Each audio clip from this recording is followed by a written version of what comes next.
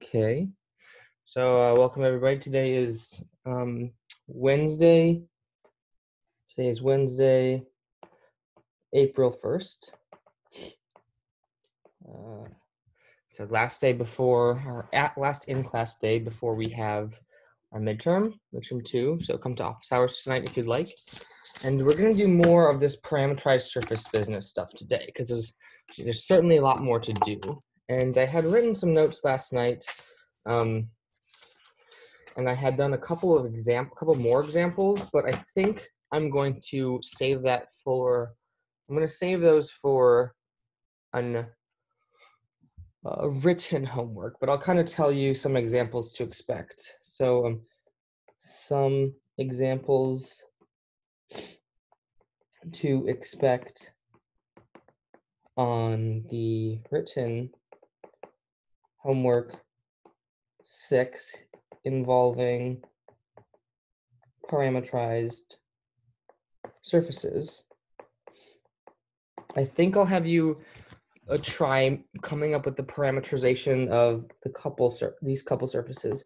The donut or bagel, but in math terms we call this a torus. So this looks like in 3D space it's a surface of revolution, and it's a donut. So what do you have? It's a circle in that RZ plane, and then you've rotated it. So it's kind of this thing. So this was going to be the first example of the day for me, but I thought maybe we'll make this homework.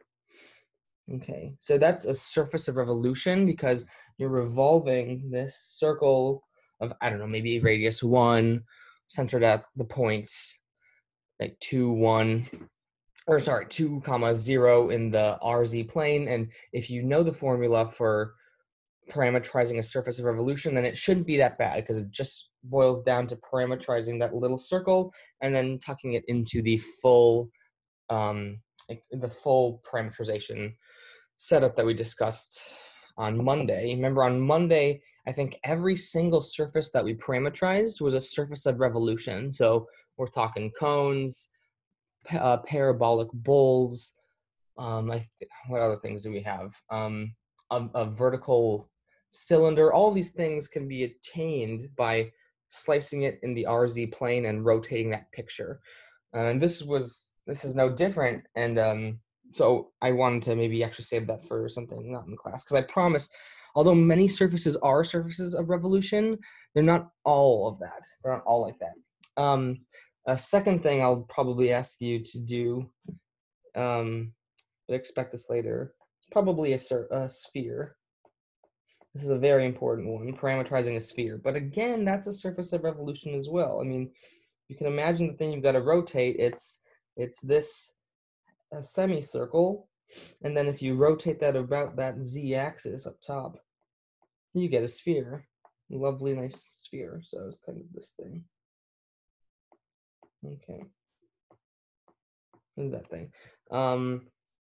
And the third thing I think I'm gonna skip today, maybe make homework, or maybe I'll make an extra YouTube video and give some hints, is the third thing is a helicoid. So a 2D one. So it kind of looks like, it's actually it's not exactly a surface of revolution, but it's sort of, we've kind of done the one-dimensional versions, but they do something like this.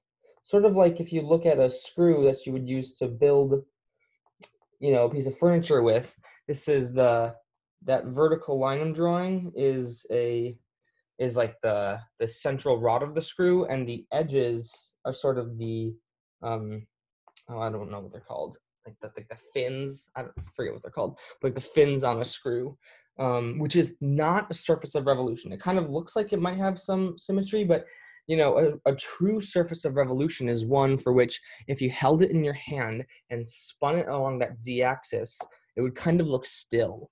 But this one wouldn't quite look still. Okay. But I think you can expect these to come on homework, and I'll give you some hints on that. But I'm actually going to skip doing those in class all today, just because we've got bigger fish to fry right now. And I think those are good to play with on your own. But I will tell you, I will do the first example of the day is parametrizing planes and portions of planes. So let's do another example of parametrizing a surface. This class of examples is going to be planes and portions of planes and portions of planes in R3. That means just 3D space, remember. So I want to do a brief little reminder. Remember to parameterize a single line, a line passing through point P with tangent vector V. You could set up, so we had R of T. This is a curve, a one-dimensional object. So we needed one input. Well, this was pretty easy. This is hopefully this is routine by now, but it was basically P plus TV. And you could read this as, okay, if I draw my little point here, like this was my P and this was my V, it's like, okay, at P, this is really R of 0. And for each time increment, that's telling me how much V I want to step along. And as you let your T values range from, in these between 0 and positives and negatives, you'll foliate this entire line. You have one dimension of motion because you have one single T variable. And really, the picture is going to be quite, like, if this makes sense to you, if you're comfortable with this, then it's not that different to extrapolate to the next dimension. So let's what do I want to say? Let P be the plane in 3D containing, so I'm gonna have an arbitrary point and two tangent vectors. This is kind of something that we talked about maybe way back in January. To talk about a plane in 3D, you can have a point and two vectors. And I think in the past, when we wanted to really get an equation for it, we would take those two vectors, cross them, get a normal, and then we had nice ways to come up with the equation for that plane. But this is different. We're doing parametrizing. So we're parametrizing this plane, so it's going to look differently. And let's see. Okay, here we go. So continuing the point, let me think. This is not great. I'm using big P for the plane and little p. I'll try to do little p. That's not a row. Sorry about that. Little p is that base point, so I'll call it x naught, comma y naught, z naught.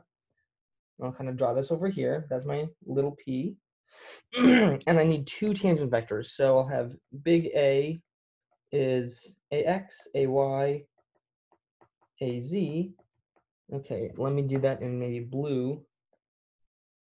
And then we've got containing point, okay. It contains the point A and has two tangent vectors. It has with two tangent vectors, A and B. You can imagine my three components, bx, by, bz. And maybe I'll do, okay, so that blue one was A. Maybe this purple one over here is going to be B. And sort of, this picture that I'm drawing over here to the far right, you've got to imagine it in 3D space. So that's, X, Y, Z. And the thing I've drawn is sort of a portion of this plane sitting in 3D. As we've all kind of know by now, these are tricky to draw in a way that insists it's a 2D thing in a 3D space if you don't have any curviness. Like a sphere is easier to draw than a plane, which is weird, even though planes seem to be simpler, but that's just the case. So you really got to imagine that this thing is like, tilted around and maybe has a shadow, or it's a 2D thing in a 3D space. So how do we find the parameterization of this?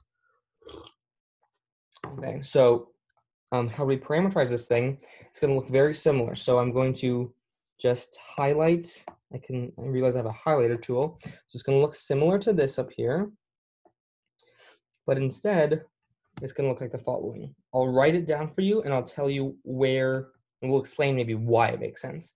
So I have to have a 2-parameter intake, so a u and a v. And you should think about it as, well, I've got a base point p. And then I want to add little steps in the u direction, little steps in the a direction, parameterized by u, and plus little steps in the v direction, little steps in the b direction, and v is telling me how to do that. Okay. This parameterizes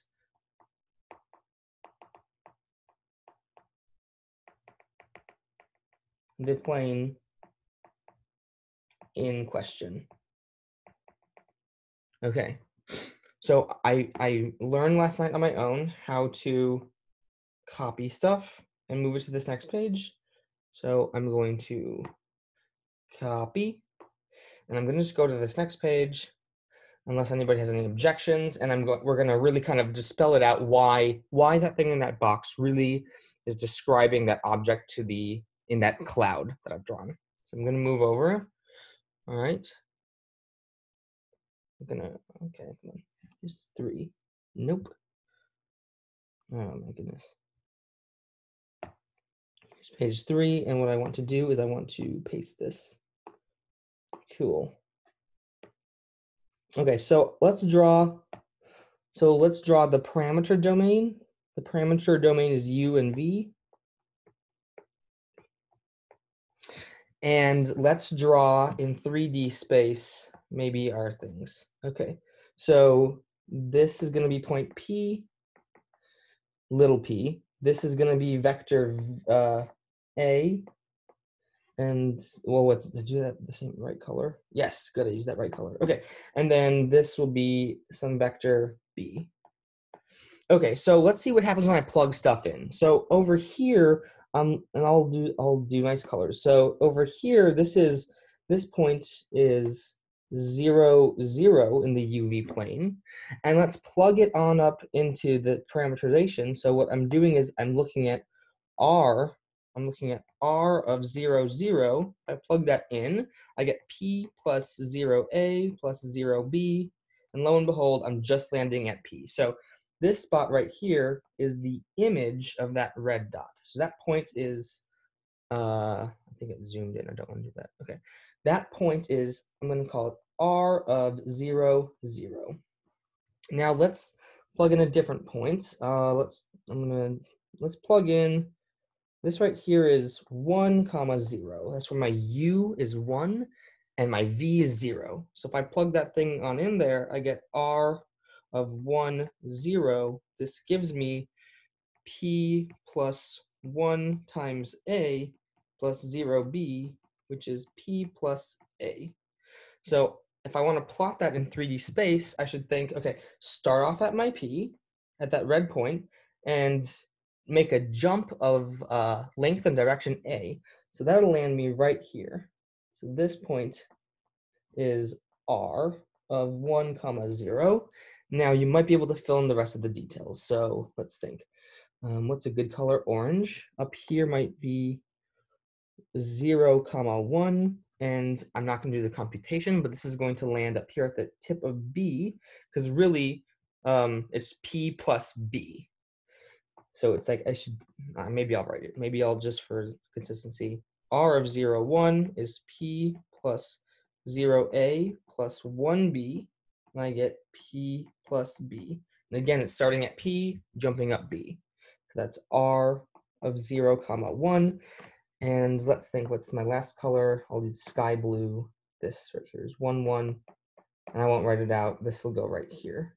So this is r of 1 comma 1.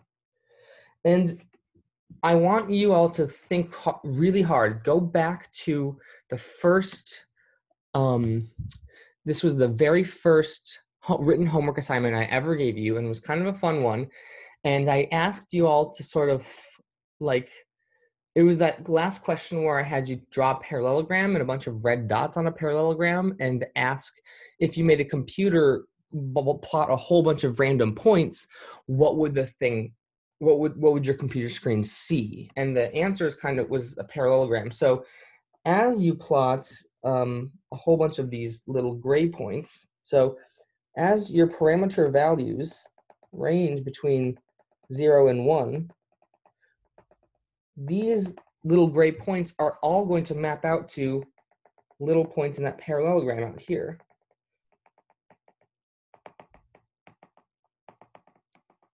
So these little points are alpha, beta, and the image points are, P plus alpha V, sorry, not V, alpha A plus beta B. And they sort of, if you made a computer plot not infinitely many, like trillions of these things, it would foliate out to be that exact plane. That's kind of the picture we're seeing here. And also, you can see where vertical and horizontal lines go to. There's a lot of colors happening, but that's okay. So if I just connect the dots, this green, this little grass green from red to dark green would get mapped to this line. And similarly, all of these horizontal lines are going to map to these horizontal lines. Sorry, they're not horizontal in the image. They're parallel to A, I suppose. And my final color, how about this nice little lemon? Okay. Now we've got this vertical between red and orange, and that's going to go here. And again, you're kind of seeing this grid unfold. So this is really the mechanics of how this parameterization works. And it's a really good example to have in mind. So this is how you parameterize a plane using 2D. Okay, well, actually, I'll say, so to parameterize the full infinite plane, you'll let your parameter values range from negative infinity to positive infinity. Because see this, if you want to go infinity those two ways, parallel to those that grass color, you'll want your u variable to go from, this is u goes to negative infinity, and here's u going to positive infinity. It's starting to get messy, but if you want to include all of the plane vertically, the parallel with that lemon, you'll let your v go to positive infinity and negative infinity. So to parameterize the full infinite plane, what you'll want is u and v. You won't have any bounds. Negative infinity, you'll include all of them. But for the parallelogram,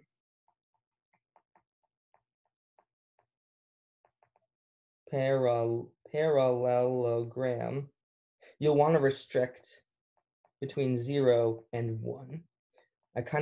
Between 0 and 1 of your parameters is kind of where you can see that those gray dots I've drawn. If you draw a gray dot outside of that parameter domain, like right here, that's going to land outside of that parameter domain, outside of that parallelogram. So yeah, I'm going to do the last touches of this drawing, and then I'll move on to surface area and doing integrals over this kind of stuff. Unless there are any more questions. This is an X, Y, Z. And then I want to kind of separate this drawing from the main one. Okay, that's the 2D picture. That's the parameter domain.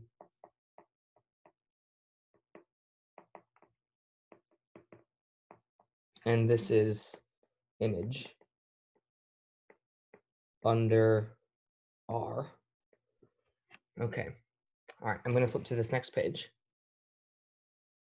board work was kind of messy there. Sorry. Okay, yeah. So let's do a quick little example before we do surface integrals. So to kind of go backwards from this over here, let's say this is going to be another example. So let's just say you get a problem that says describe the provided parametric surface.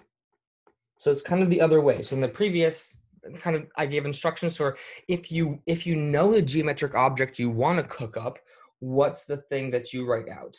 And you know what?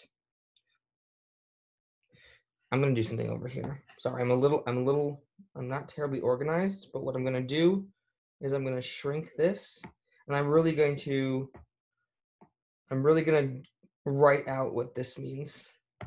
Like if you actually, I spent all this time to write bx, by, bz, ax, ay, az, and x naught, y naught, z naught, but I kind of never really used that. So let me show you, after you factor all this in, you'll really get r of uv is, okay, I need three components. The x component is x naught plus u ax plus v bx, comma, y naught plus uay plus vby.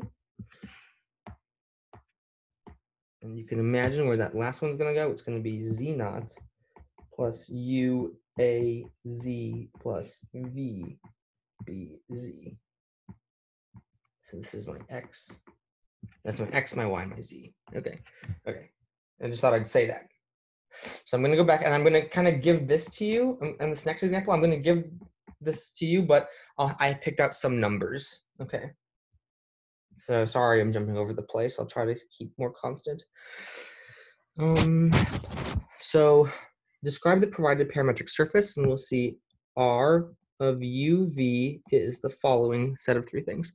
We've got 6 plus V, comma, 2U minus V, and 9 plus U minus 7V.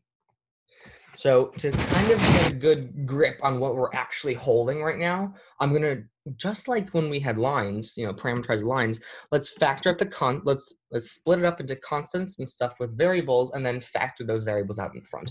So what I'm going to get is the constants plus my u times some stuff plus my v times some stuff. This is going to be my base point. This is going to be one of my directions, so maybe my A. That'll be my B. This isn't too bad. This is 6, 0, and 9. Over here, I gotta look for the things that have a U in it. My first one, I don't see any U, so that's 0. I'm looking at a 2 and a 1, and the V gives me 1, -1, -7. And so thus, R parametrizes a plane in 3D containing point 6, 0, 9 with tangent vectors 0 to 1 and 1, -1, -7. And you could go further. If you really wanted, now use stuff that you remember from midterm 1. So if you want to find a normal vector to this thing, well, you can just cross these puppies and you can get some geometric information. But really, that's how you sort of extrapolate, this thing that at first might look menacing, really decompose it into what you've got. And you can notice that each of these three component functions are all linear functions. I don't see any u squareds, I don't see any v squareds, I don't see any cosine, I don't see any e to the x.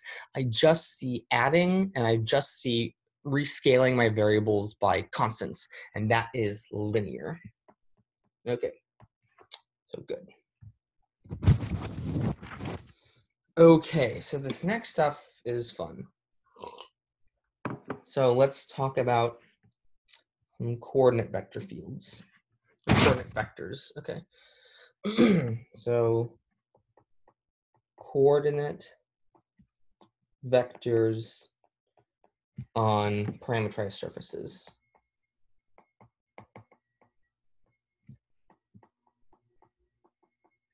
So I want to do a little brief reminder about what we did when we took I want to give a brief reminder about what we did when we had a single variable parametrization. So recall when we had r of t, and t was on the interval a to b, it kind of looked like this. Here was a to b, and it gave us some wild curve over here. And if we took r prime of t, what this looks like is it looks like vectors always tangent to the curve in 3D space. So the red vectors are illustrating r prime of t. This was kind of nice, and r prime was just component-wise derivatives. So we're going to be doing something similar. Okay. We're going to take derivatives of r, but when r is a function of u and v. So I kind of want to move to this next page because I want to draw big. So this picture, this should be, so I'll say, so idea, do the same for surfaces. Surfaces. All right. So when we have a surface, recall, so when we have a surface, we really have, it's an R of UV, which has 3 components, right? It's an X, a Y, and a Z. And my U's typically range between, I don't know, some A and B, and V range between some C and D. Like, why is R prime written under the A minus B line? I think, sorry, somebody asked a question, and so I'm looking at it, and you can kind of ignore it. I probably was just writing it mindlessly, not thinking about where to put it. R prime of t is that red vector. Yeah, thanks for catching that, Nicola. Thanks for catching that. Okay, so over here, I'll draw the quick little picture. What we've got is the parameter domain, u and v, and maybe this is u between, I don't know, a and b, c and d. And this gives us, I'm going to draw the surface down here. So maybe it kind of does something like this. So my horizontal lines kind of go to these horizontal lines. And then these vertical lines go to these crossings. If it helps you, you can think of these surfaces as pieces of fabric. Look at whatever fabric you're wearing right now. They're stitched together with horizontal and vertical stitchings, and that's kind of what you're seeing here. That's kind of how you should think of these. That's one good way to get a good intuition about what what these surfaces are doing. Okay, did I freeze? No. Okay, so what we're going to do is we're going to take partial derivatives. So let's explore. So let's explore what is, if I take the partial derivative of r with respect to, I don't know, let's say partial u. And what I mean by that is each is component-wise partial derivative. Just like before when I said r prime of t, I really meant component-wise r prime.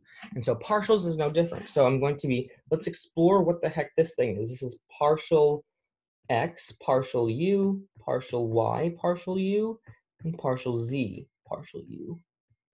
And one way to kind of figure out what this picture is, and kind of don't freak out for a second, I'm going to erase some of this picture, but it's going to come back. It's going to come back. Remember, let's look at this partial u along, I don't know, let's say this line right here. Along this line, maybe the r takes it to sort of to this line over here. And I've got a lot of data floating around, but let me erase the junk for a second. If I erase the junk, I really just have this thing. I can press an undo button and it all comes back, so don't freak out.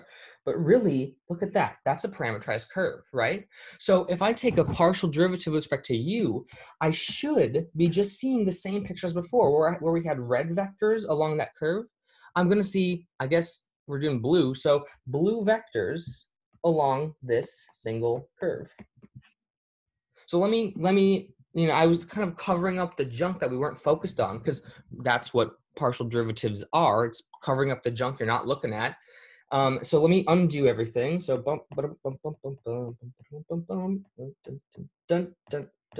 now I'm gonna really draw those vectors. So really,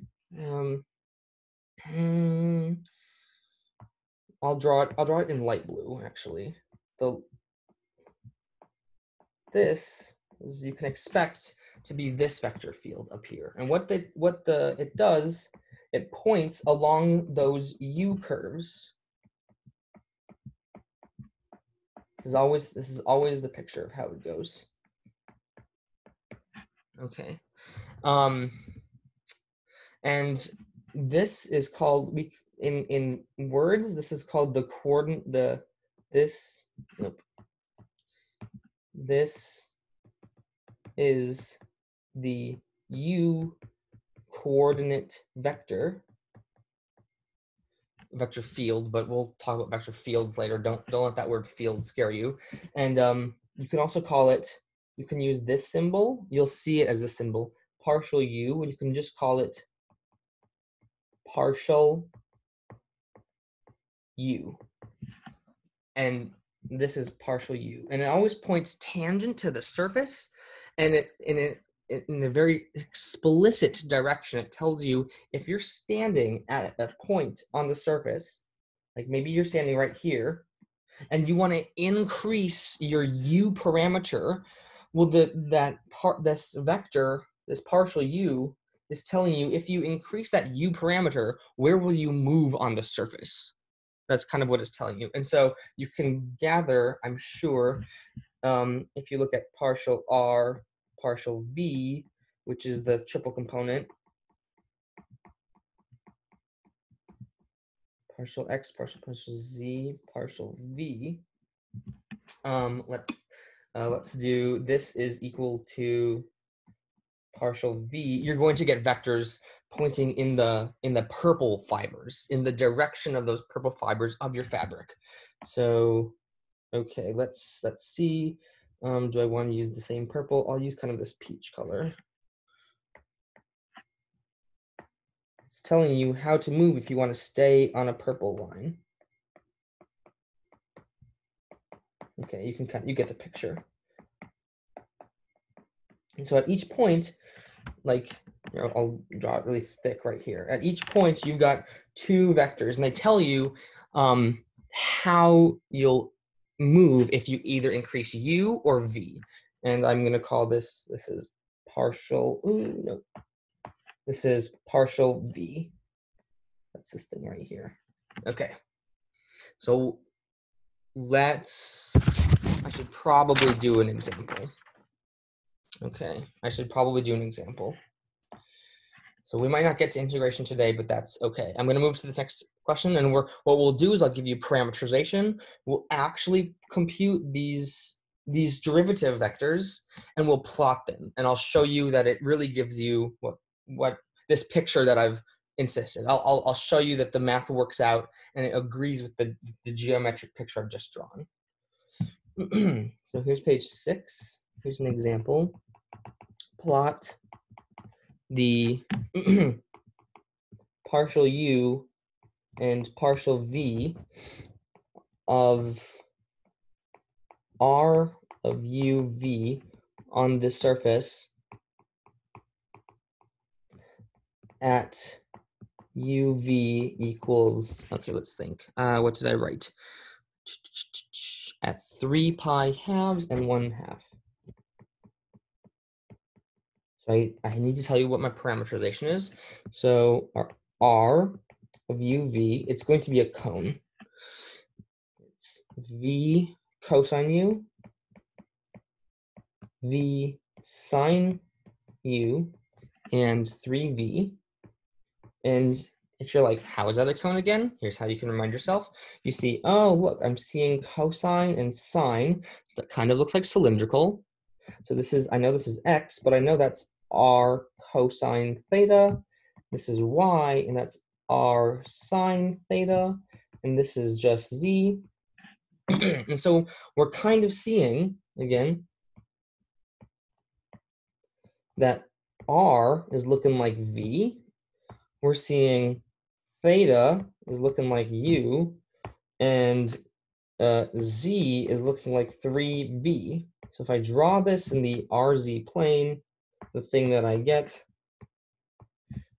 RZ, what I'm looking at is this parametrized segment where I have this thing right here. This is slope 3. This is RZ equals V times 1, 3. Okay, so that's just like the takeaway. Yeah, this is how you would convince yourself. I'm dealing with a cone that's opening sharply upwards using this parameterization. So that's a nod to Monday's class when we did a whole bunch of parametrized surfaces that were rotationally symmetric. So we're really dealing with this cone, and I haven't really told you the parameter domain. So let's have R is going between, sorry, not R. Let's have V range between 0 and 1. And let's have my U, which you should really think in your head is really just theta. We're just calling it something else. You might think that's annoying. Why are we calling it something else? It's because I want these to come in a pair. So I really want two letters that are similar, that are not X and Y. So U and V are pretty nice. But U being theta really kind of tells me I want U to go between 0 and 2 pi. Okay, so let's draw this parameterization. I've got U, V, 0, 2 pi, 0, 1. Okay, and then this goes to this nice cone over here.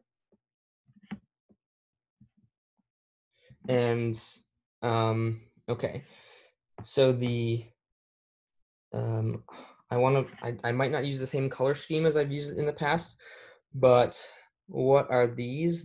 These are these horizontals that go from 0 to 2 pi, foliate the horizontal circles. So this gives me this, this, this, and this. And those vertical purples map to the picture in the RZ plane at each slice. So the purple lines are really the theta slices, that stuff. Okay, and if we just see where the question asks to see what happens at 3 pi halves, comma 1/2. So that might be right here. That is 3 pi halves, comma 1/2. And if I plug that in, you got to remember we'll have to be plugging 3 pi halves into our cosine and sine. So this is going to give us 1/2 times the cosine of that angle, 0, 1/2 the sine of that angle, which is -1, and Z is just take that V and triple it, so 3 over 2, and this gives me 0, -1/2, 3/2. That really is a point on the cone, and that's a point on the cone that's kind of closer to you, kind of is coming to you at this on the negative y-axis by 1/2 and up along that z-axis, and so we're probably at this point. So that's the point in question, and we have to take these vector fields because the question says, I'll alert you up here, you have to find these partial vector fields, take those derivatives, and let's plot them. So I'm going to minimize this Resize, okay, let me put that up here. So let's actually go ahead and compute. So let's compute partial u. If you remember, this is partial r with respect to u, and this is the 3 partial derivatives. So let's slap like a boom, boom, boom with partial u's. We're gonna get negative v sine u, v cosine of u, and 0. And then the same thing for v. We're gonna hit it with 3 partials, and we're gonna get cosine u, sine of u, and 3.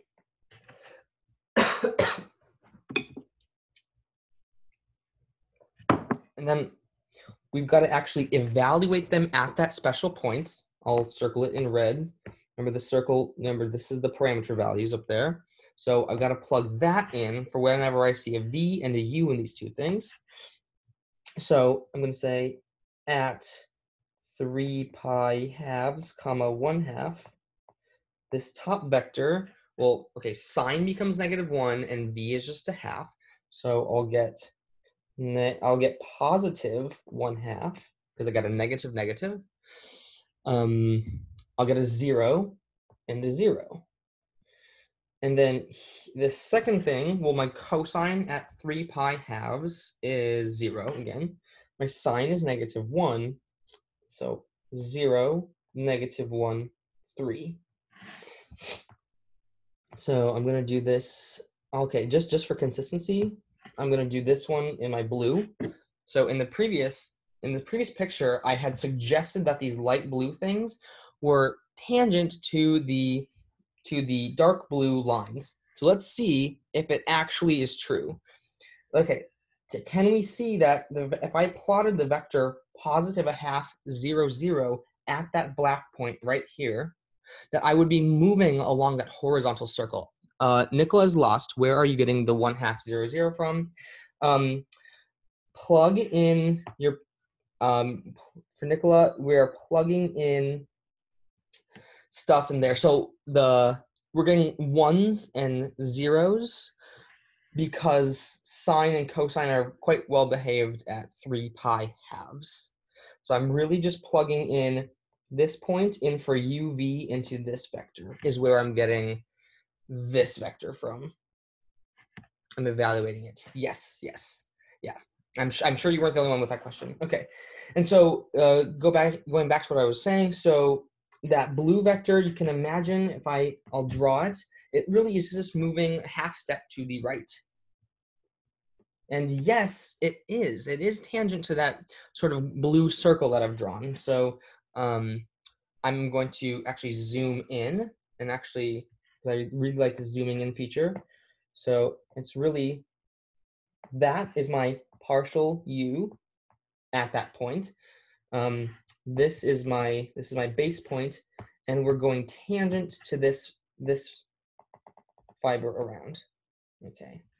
Now let's again check this. I was doing the peach color up here. Okay. If you plot it, okay, I have this pink vector is going to have 0 left and right step. It's going to come towards us along this negative y axis, and then it's again going to bump up by a factor of 3. And hopefully you can convince yourself. I'm going to zoom in that vector comes towards us and up, and so that really is tracing right along that purple line quite nicely. This is partial v. Ooh, that's too thick. That is partial v right there. And so you can you can roll up your sleeves and just compute some things, plug in some points, and really convince yourself that you are tangent. So if I'm gonna just, so if I drew more of these pink vectors everywhere, they would always be along the purple line. Always, always, always, always. These are more values of partial v that I'm plotting without even needing to plug in. We've plugged in at one spot. but hopefully you can believe. And if you want to know why it's going like this, it's really just cover everything up and realize you're doing a parameterized curve. And Lily says, did you mean to say that it was coming towards us, partial v? Yes, yeah. Partial v is coming towards, yeah, I kind of meant coming as in this way is towards us. Yes. And then the same thing with these nice light blue curves coming out like this, coming out like this. They kind of go around this way.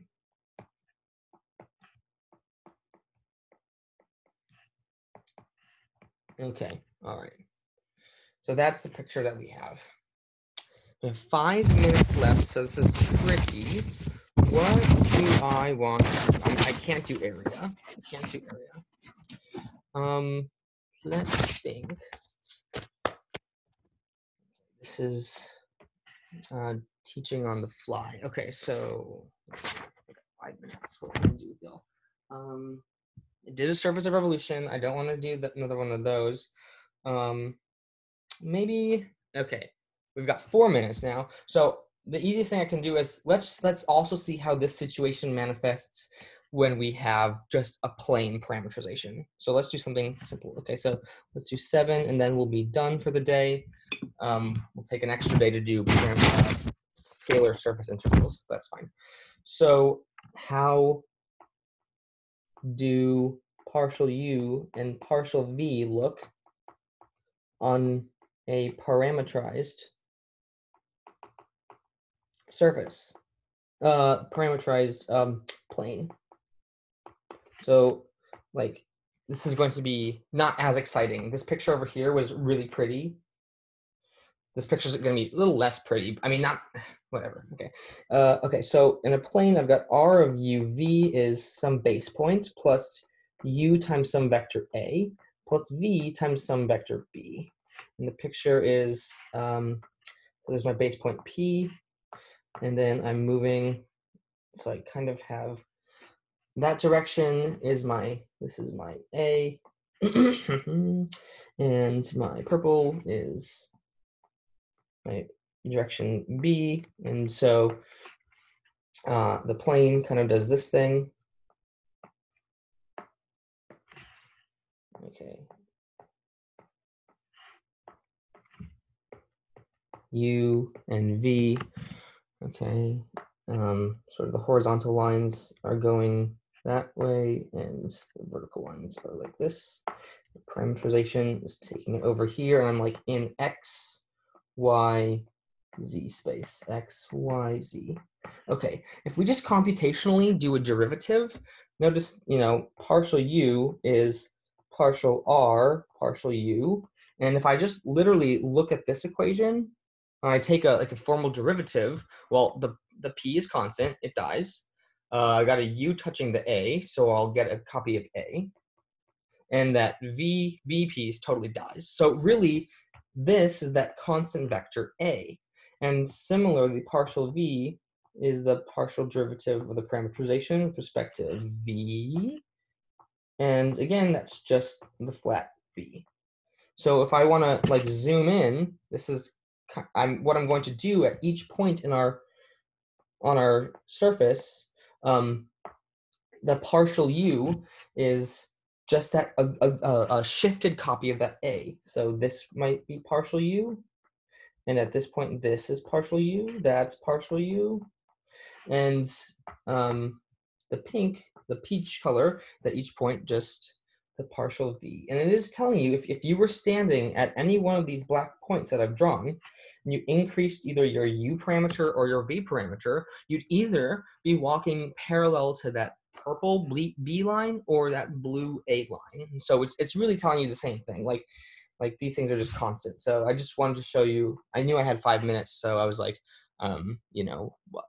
what's a really easy example where you can see the same thing? It's just like, if you can see the parallels between this picture and this picture, then you're set. And we'll be ready to do scalar integrals on Friday. And I will turn off the camera. Pause recording.